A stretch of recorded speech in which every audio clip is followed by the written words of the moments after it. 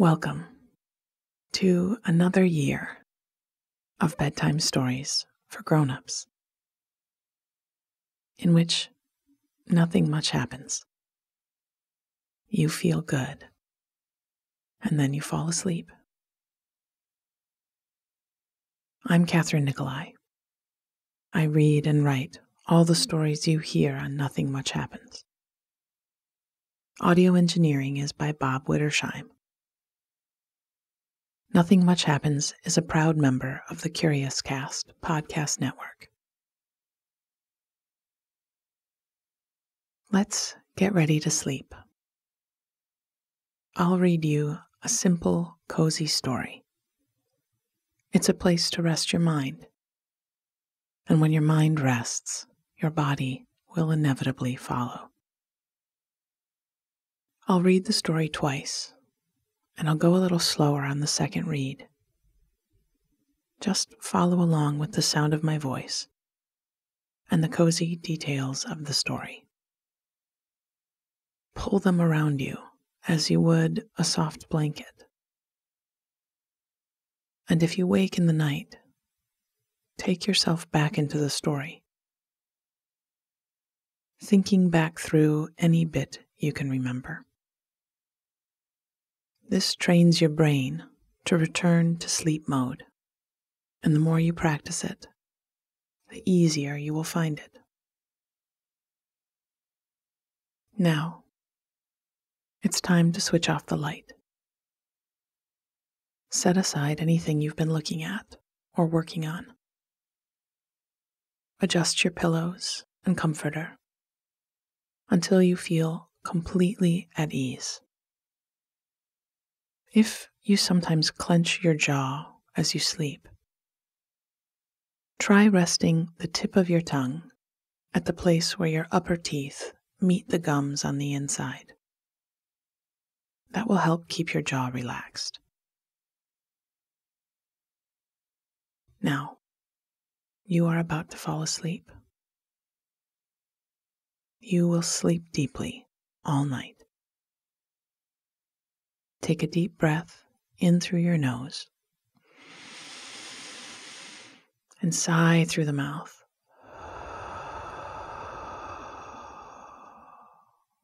Again, breathe in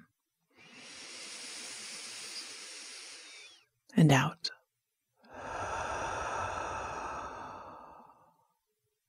Good. Our story tonight is called A Break in the Weather, and it's a story about a day in the sun. It's also about a heart drawn on a window pane, dripping icicles, and that fresh, open feeling that comes with a little bit of change. A Break in the Weather. We'd had a few days of bright sun and balmy, sweet-smelling air, interrupting the ice and cold of midwinter. I'd been happily hibernating, buried deep in blankets and thick sweaters, with a tall stack of books and endless cups of tea to see me through to spring.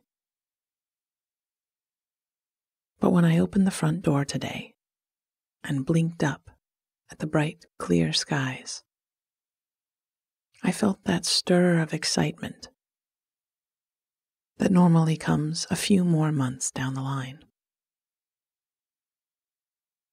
I found myself wondering if the creek behind the library was frozen up or running fast today. I wondered if the shops downtown had changed their window displays, and if there was a new movie at the theater. I decided to find out. I was so used to bundling up that I'd already stepped into my snow boots and had a scarf and hat on before I remembered that today felt different. I opened the door again and let the air move around me. I'd be overheated after a minute of walking dressed like this. So I traded my boots for sneakers, and my hat and scarf for sunglasses. I stopped on my front sidewalk to look up and down the street. I heard the slam of a back door and a call to come on, and saw that the neighborhood kids weren't wasting the day. They had scooters and bikes which had arrived at Christmas and Hanukkah, and which they'd been hesitantly pushing around the living room floor, waiting to break them in. And today was the day. I watched as they hopped on, pushing and pedaling their way up the hill, to ride it joyfully back down. I remembered that feeling of speed and rushing air on my face, and the memory spun me toward town with a spring in my step. The sidewalks were clear and dry, but the gutters ran with rivulets of melting snow. I watched the water as it moved, pulled by gravity, creased with its current, and spilling quickly into the grate at the corner. I wondered if I still knew how to make a paper boat, with its cuffed hull and thin peaked sail. I had a stack of origami papers in my desk drawer at home. Maybe I would try later.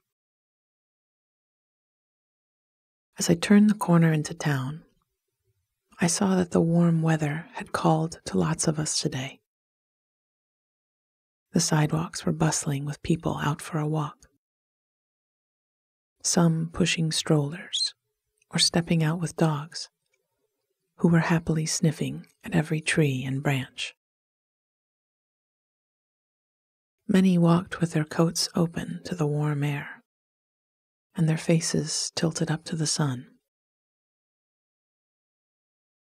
I stopped at the movie house and looked at all their posters. I have a great love for movie posters, and let the sun warm my back as I stood to read the taglines and look at the faces of the actors. They had a few vintage posters set behind panes of glass, and I liked the way their frayed edges and slightly faded colors looked against the newer ones. A couple came through the doors, holding hands, and still laughing for whatever show they'd seen, and the smell of fresh popcorn followed them out onto the street. I walked for a while, looking into shop windows, and enjoying the way things smelled and sounded on the street. The creek was flowing fast in the ravine behind the library, and I stopped to watch a gray squirrel as she picked through the pine needles at the water's edge. Her broad, furry tail was pulled back over her small body and head like an umbrella, shielding her from the dripping, melting snow in the branches above. The lampposts in the park were still strung with twinkle lights, and I hoped they would be until spring truly came. The days were still short, and the long months of winter could drag. So knowing that there would be a little more light in places like this made the season sweeter. There was a cart on the edge of the park, and I stopped to buy a soft pretzel wrapped in wax paper, dotted with salt and smeared with yellow mustard.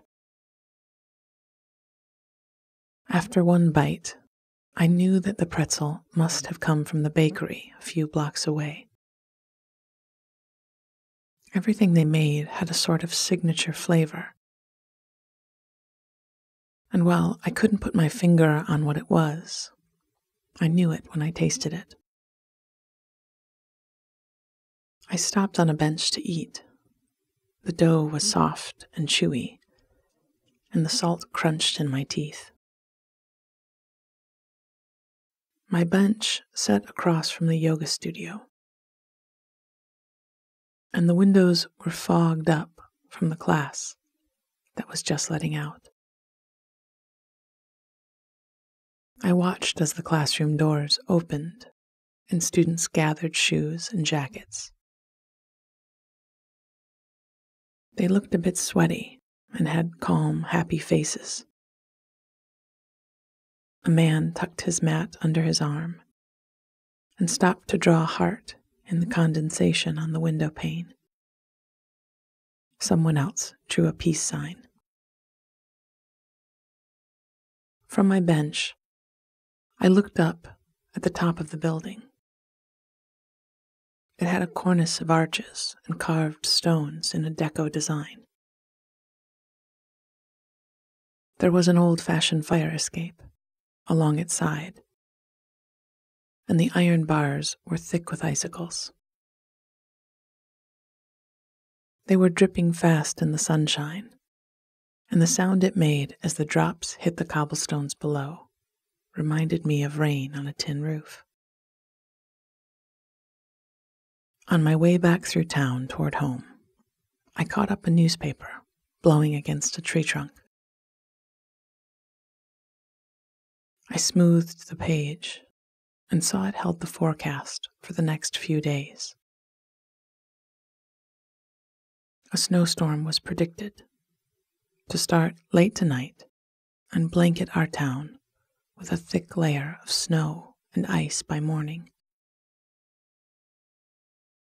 The sun was bright and warm on my face as I read, and it didn't seem possible that we'd be back in winter in a few hours. But I thought of my stack of books, of the pot of soup I could make, and the half-done Afghan I'd been crocheting, and felt excited to tuck back into my hibernation. This brief break in the weather had been energizing, and it had got me out and about on a beautiful day. But I wasn't quite done with winter yet, and it seemed from the paper in my hand that it wasn't quite done with me either. A break in the weather. We'd had a few days of bright sun and balmy, sweet-smelling air, interrupting the ice and cold of midwinter. I'd been happily hibernating, buried deep in blankets and thick sweaters, with a tall stack of books and endless cups of tea to see me through to spring. But when I opened the front door today and blinked up at the bright, clear skies, I felt that stir of excitement that normally comes a few more months down the line. I found myself wondering if the creek behind the library was frozen up or running fast today. I wondered if the shops downtown had changed their window displays, and if there was a new movie at the theater. I decided to find out. I was so used to bundling up that I'd already stepped into my snow boots and had a scarf and hat on before I remembered that today felt different. I opened the door again and let the air move around me.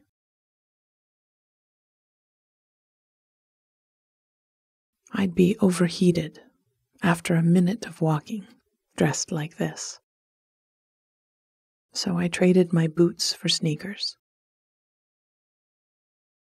and my hat and scarf for sunglasses. I stopped on my front sidewalk to look up and down the street. I heard the slam of a back door and a call to "Come on," and saw that the neighborhood kids weren't wasting the day. They had scooters and bikes, which had arrived at Christmas and Hanukkah, and which they'd been hesitantly pushing around the living room floor, waiting to break them in. And today was the day. I watched as they hopped on, pushing and pedaling their way up the hill to ride it joyfully back down. I remembered that feeling of speed and rushing air on my face, and the memory spun me towards town with a spring in my step. The sidewalks were clear and dry, but the gutters ran with rivulets of melting snow. I watched the water as it moved, pulled by gravity, creased with its current, and spilling quickly into the grate at the corner.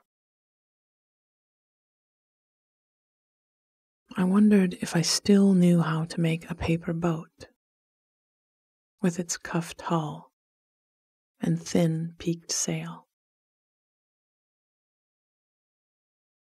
I had a stack of origami papers in my desk drawer at home, and maybe I would try later.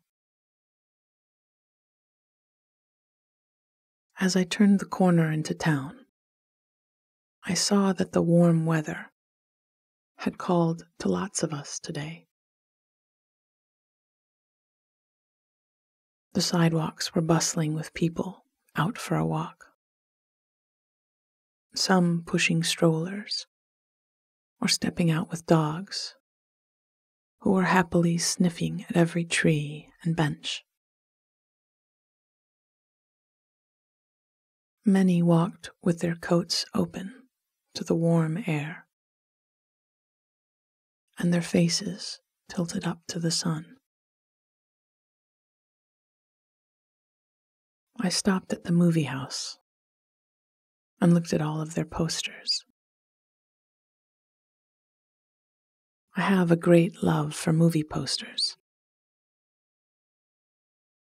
and let the sun warm my back as I stood to read the taglines and look at the faces of the actors.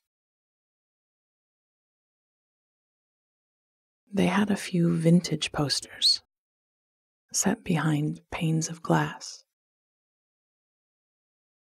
and I liked the way their frayed edges and slightly faded colors looked against the newer ones. A couple came through the doors, holding hands and still laughing from whatever show they'd seen.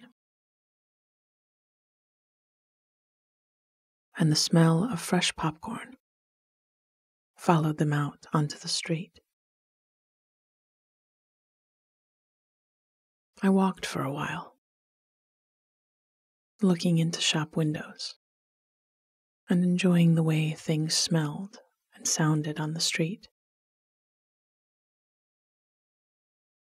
The creek was flowing fast in the ravine behind the library, and I stopped to watch a gray squirrel as she picked through the pine needles at the water's edge. Her broad, furry tail was pulled back over her small body and head like an umbrella. shielding her from the dripping, melting snow in the branches above. The lampposts in the park were still strung with twinkle lights, and I hoped they would be until spring truly came. The days were still short, and the long months of winter could drag. So knowing that there would be a little more light in places like this made the season sweeter. There was a cart on the edge of the park, and I stopped to buy a soft pretzel wrapped in waxed paper, dotted with salt, and smeared with yellow mustard. After one bite, I knew that the pretzel must have come from the bakery a few blocks away. Everything they made had a sort of signature flavor. And while I couldn't put my finger on what it was, I knew it when I tasted it. I stopped on a bench to eat. The dough was soft and chewy, and the salt crunched in my teeth. My bench sat across from the yoga studio, and the windows were fogged up from the class that was just letting out. I watched as the classroom doors opened and students gathered shoes and jackets. They looked a bit sweaty and had calm, happy faces. A man tucked his mat under his arm and stopped to draw a heart in the condensation of the window pane. Someone else drew a peace sign. From my bench, I looked up at the top of the building. It had a cornice of arches and carved stone in a deco design. There was an old-fashioned fire escape along its side, and the iron bars were thick with icicles. They were dripping fast in the sunshine, and the sound it made as the drops hit the cobblestones below